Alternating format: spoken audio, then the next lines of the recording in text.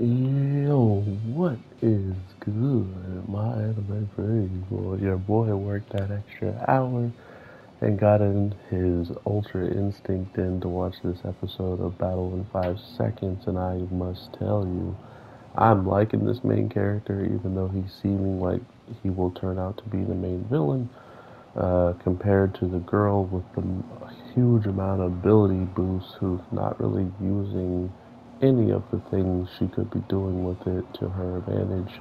Like some girls are with the ability to throw small items and enlarge them or whatever. We didn't even learn how that's how crazy that girl is at keeping her abilities to herself. And just like our main character, no one learned really what his ability is as well, besides that it's a cannon.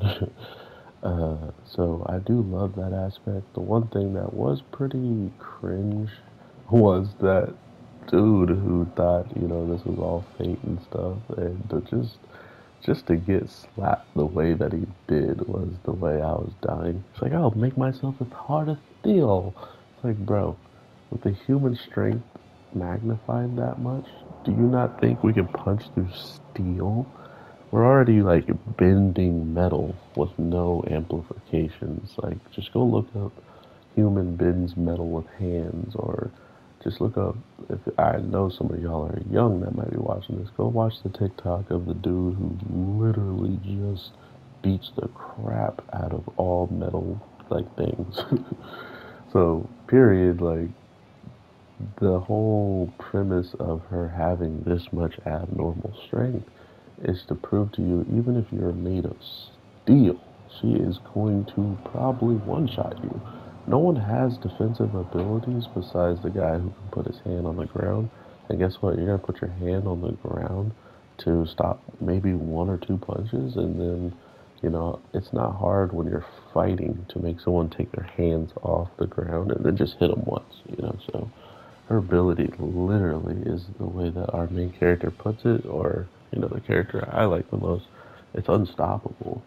And the true way to stop it as of right now literally is his seed of hope that he planted, that maybe she'll fall in love, maybe she'll have a crush on him, take it easy on him, and yeah, that's the darkest thing this man is doing. But the battle with the finishing battle with the ball and the knife guy fighting was actually hilarious. I kind of expected him to lose because if they didn't forfeit, that girl on the sideline would have did something to him. So I was like, if he kills them, that would be pretty messed up. But regardless, my time is up here. I hope y'all have an amazing day, night, evening.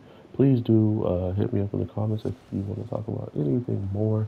I will be posting on Twitter and Instagram, so if you want to also talk there, I will greatly appreciate any types of that stuff. So with that being said, take care, everybody, and peace. Let's see if this lands special. Oh, you're rude. Peace.